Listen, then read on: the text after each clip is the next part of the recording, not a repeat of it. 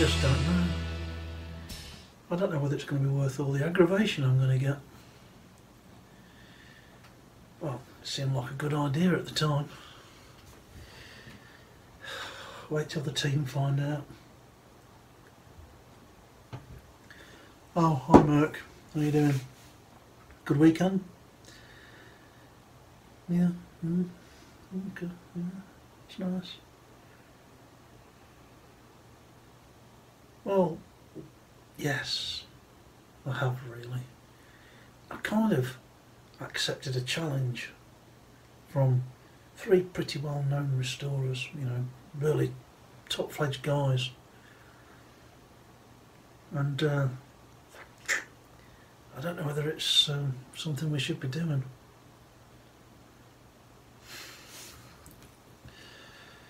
Crikey.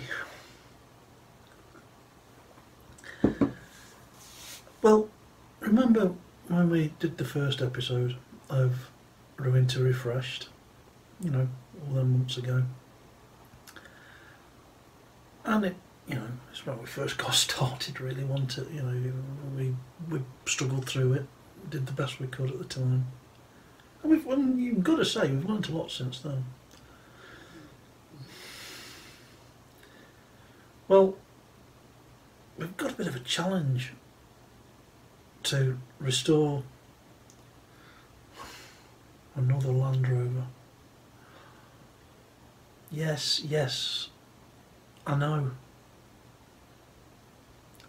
I know Axel's not going to like it. But, damn it, Merc, this is for the pride of the team. This is for the UK. This is for the Beefeaters. Catch you later.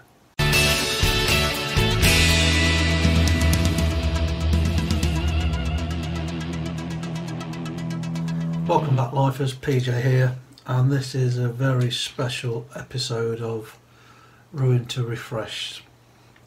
This is the first inaugural, I've got that right, Beefeater Challenge. So, with Pimp My Diecast, Diecast Salvage, and Martin Dare Restorations, I think I've got that right, we're taking on the challenge of restoring a Land Rover.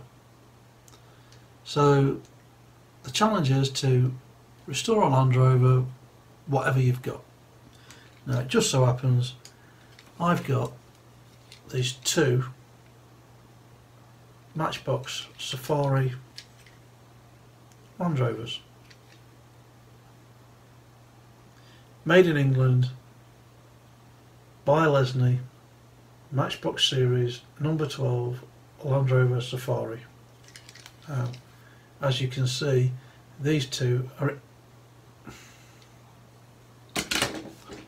Excuse me a moment, folks. I feel it's going to be one of them episodes.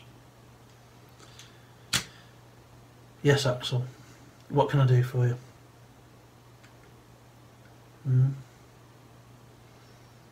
Yep, that's right. The Land Rover Safari. Yes, the one we've already done. But this time, I want to do it right.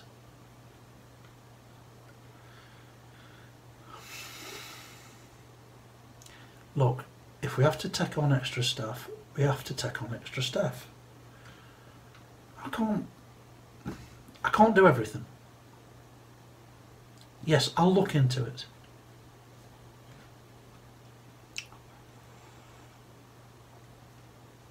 Look, who's the boss here?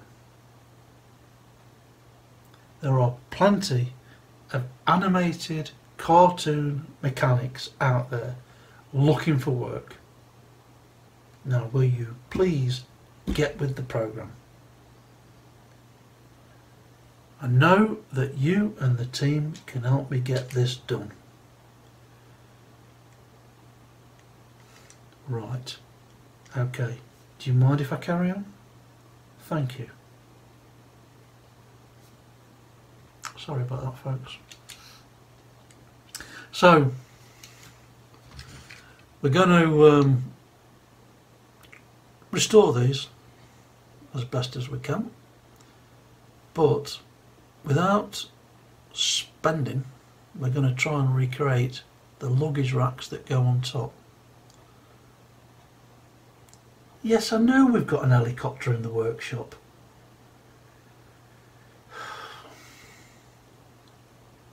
Trust me, workers.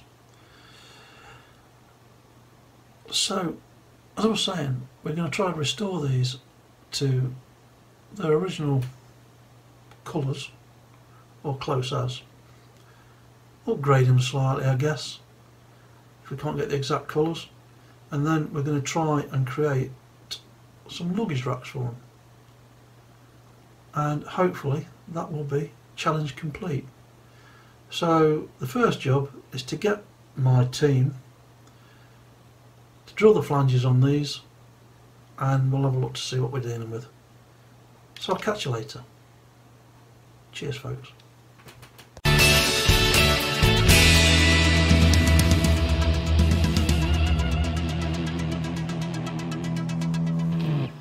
Okay then, so the first thing we're going to do is to remove the head of this flange. I'll do one and then I'll do the other off screen, and then we'll take them both apart and see what we've got left.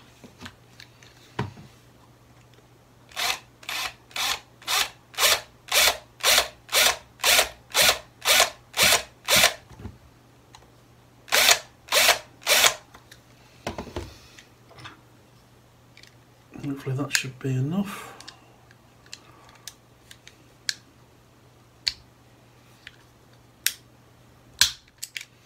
Bit of a nasty crack there, but off it comes. Well, these are pretty much identical models. First problem that presents itself is we have a cracked plastic insert for the windows, so we may end up taking this section out and replacing it. I'll have to look into that. The body, that's in fairly decent condition, that just wants paint stripping.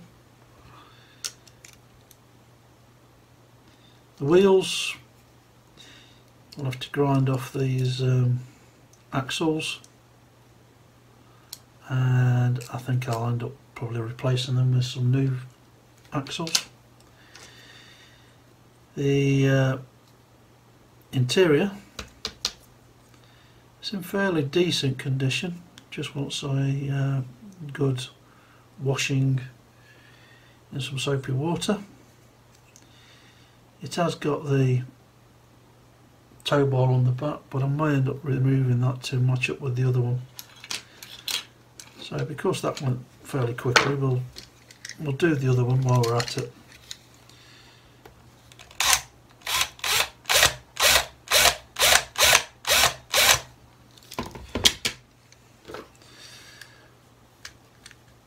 Oh, this one's come off even easier. So, same plastic part, same plastic interior, but I think the windows in this one, plastic windscreen, is in a lot better condition. So there we go, 2 Land Rovers disassembled, and I think the next step will be to drop both of these bodies into some caustic soda and see if the caustic soda goes 4 and 0. We've had 3 decent results. 3 decent results so far. I've done another model that will be coming up in another episode, which also I put in caustic soda and it cleaned it pretty well. But as I say, that's for another episode. We'll put these bodies in. Everything else just wants washing really, and we'll see what they come out like. So we'll catch you later.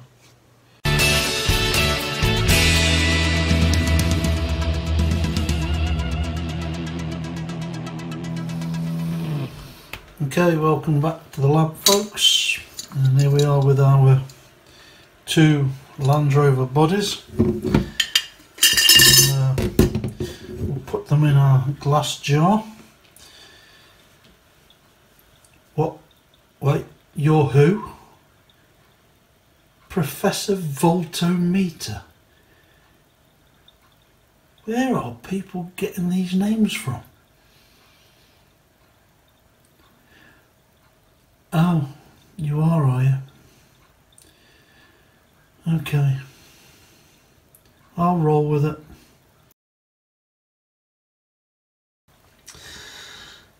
So, the first thing we're going to do is add our hot water, as usual.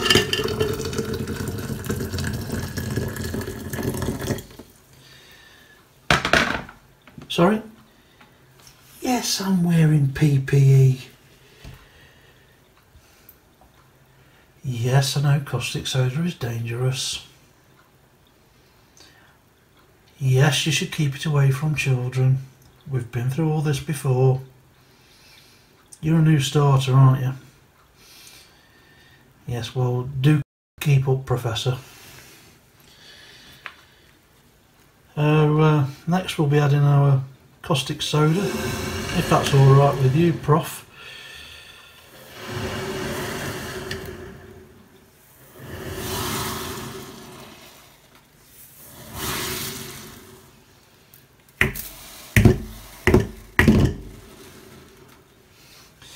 And we'll just scrape out the remnants of that.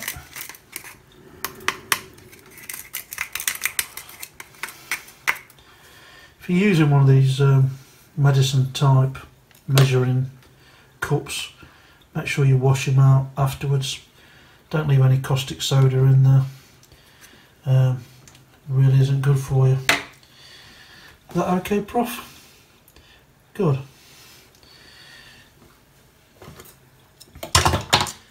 Okay, I can see some green coming up already, so that looks like it's going to be promising. So we'll put that up there out the way and give that half an hour. And the next thing we're going to do is this is just a bowl of washing up liquid.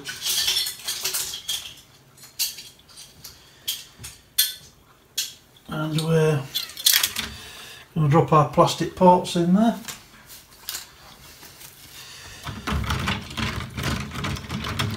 Give it a swirl round.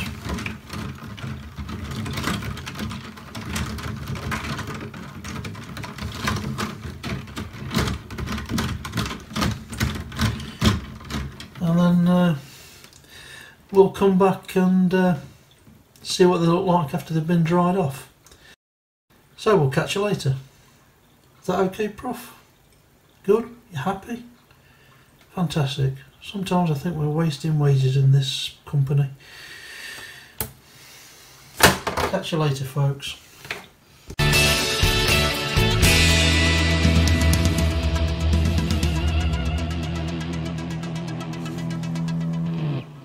Welcome back, folks, and you find us back at the desk with the pieces from our two Land Rovers. The bodies have come back from the caustic soda and have stripped really well, so it's 4-0 to the caustic soda, to be honest. It's done the job this time round, and I've already been round it with a wire brush on the Dremel, so they're done. The plastics have been, as I say, put in washing up liquid and cleaned up, and then just to tidy up these bodies, because it didn't get everything out of them, not the bodies, these interiors, I've used some methylated spirits and a cotton bud just to clean out some of the grime that was in the corners and tidy them up. The chassis, although the chassis are in good condition, these axles leave a lot to be desired. So I'm considering taking these out, blackwashing the wheels and replacing the axles. We have one glass interior that's in fine fettle. The other one, not only has it got a piece missing on one side, it's also got a crack on the other side. So at some point we're going to have to address that. As I said earlier, I might cut these out and replace them with I don't know, some plastic off a container of some sort. So that's where we are with the parts. Now, my personal challenge in all of this is to do something about the luggage. So I was having a bit of a muck about with some odds and ends, and I've got this styrene, and what I've ended up doing is just trying different options to see if I can get something to fit. And whilst this isn't the finished product, it was a bit of a test to see what it would look like. So what I'm thinking of doing is actually making it out of timber. So what we'll end up doing is drilling through this timber so it sits over this post, and then I'm going to go to my local hardware shop and get some beading. You know, just a few odds and ends of timber, and try and recreate the luggage for the top. And I'll post a inset picture or an inserted picture of what the luggage should actually look like. And whilst we probably won't get as close to that, we'll have something resembling it, I feel, because we can just use some square and round beading, and I don't know, we can use the little grinding tool on the Dremel to put some grooves in it, and we'll make it look something like. So that's my personal challenge. The rest of these parts, is fairly simple to deal with. So that's where we are, folks. So the next stage will be that I'm going to get these two pieces drilled for the screw,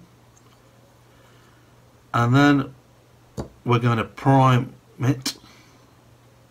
them, and a trip to the hardware store. So I'm not going to video the drilling of these. I will catch up with you in the paint shop when we prime these, and we'll also catch up on how far we're getting with this luggage. So I'll catch you later.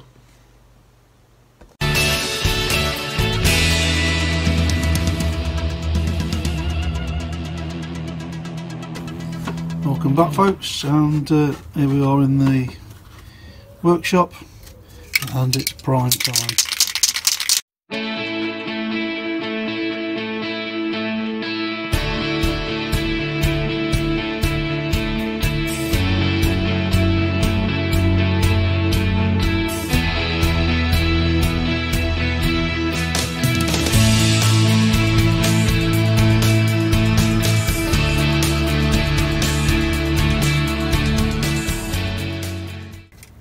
Yeah, they look okay.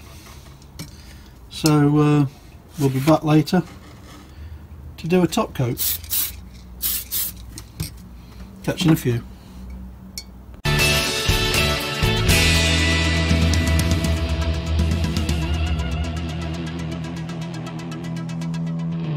Okay, welcome back folks, and we're going with two colours on these Land Rovers.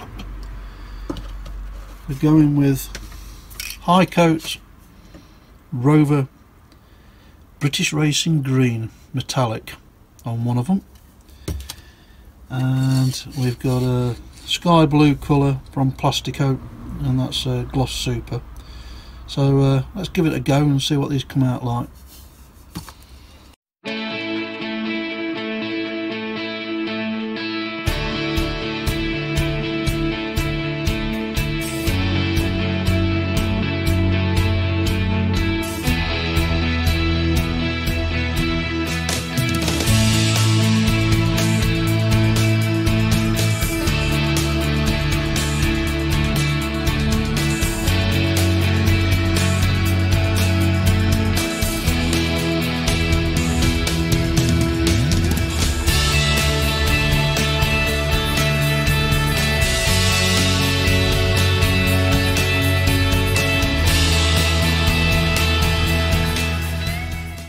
So, two comparisons. I think they're going to be alright. I like that. I'll catch you later.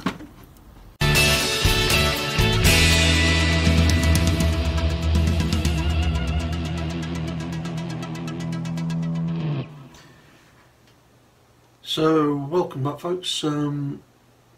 And in this part we're just going to talk about this personal challenge of mine to create this luggage rack. Now when I first started doing Ruin to Refresh, the first model I did was this Land Rover, and I forgot, to be honest, that I'd got it on the shelf, and I was never quite happy with it because I never finished it off. So what I've done is I've taken the interior windscreen section out of this because I'm going to end up redoing it, I feel, and I'm going to, and I've also taken the interior seats out of it as well. I want to redo that one at another point in time.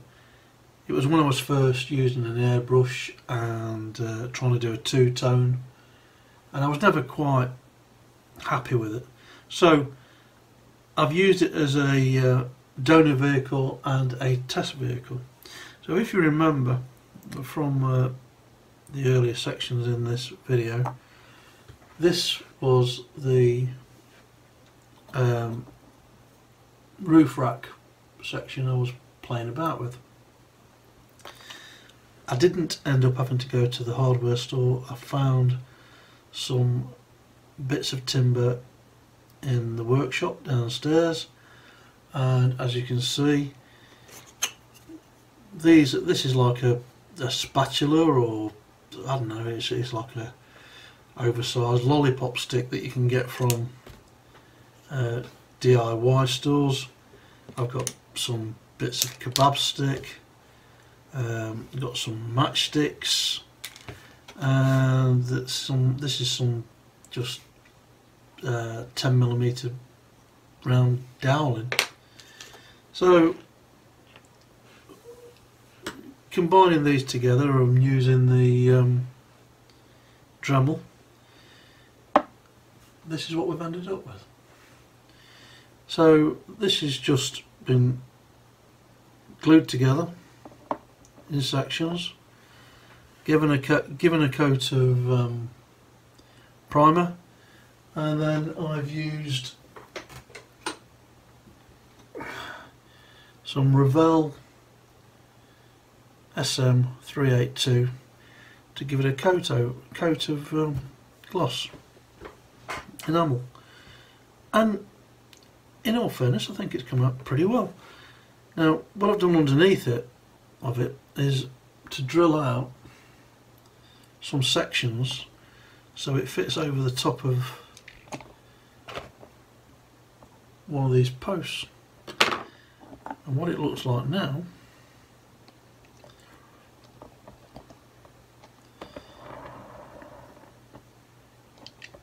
is like that.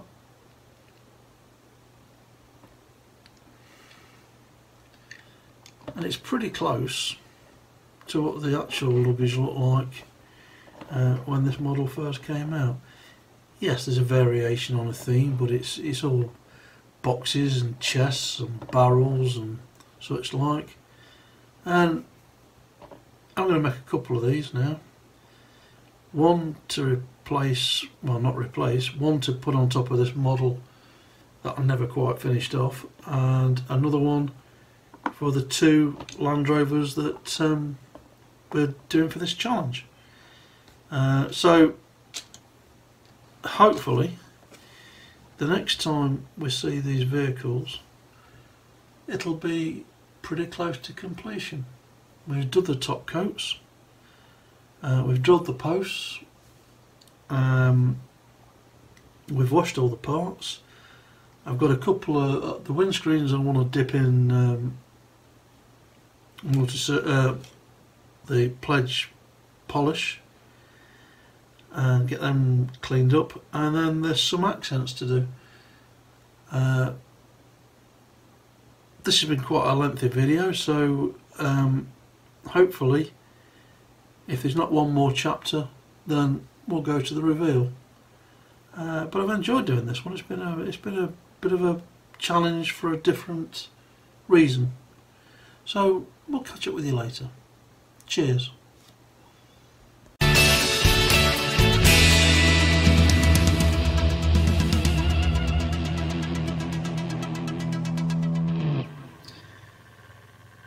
Welcome back to the reveal, folks, and here we go with our two completed number 12 Land Rovers, and I'm pleased with how these have turned out. So from Midlife Models, hopefully that is challenge complete. I want to pass on my best wishes to George, Paul, Martin and Juan, Pimp My Diecast, Diecast Salvage, Martin Dare's Dinky Restorations and Matchbox Resurrection. And I've enjoyed doing this one. It's been good fun. I had to edit the end of this video because I think it was only fair to include Juan's name in the end credits, and we've also got ourselves a little display stand as well that I wanted to try out. So this has been shot over a period of time. Hopefully me and the guys will be doing one of these challenges again in the coming months. Please give us a thumbs up, subscribe to the channel, subscribe to the channel of the other guys, and thanks for watching. Stay safe and we'll see you soon. Cheers.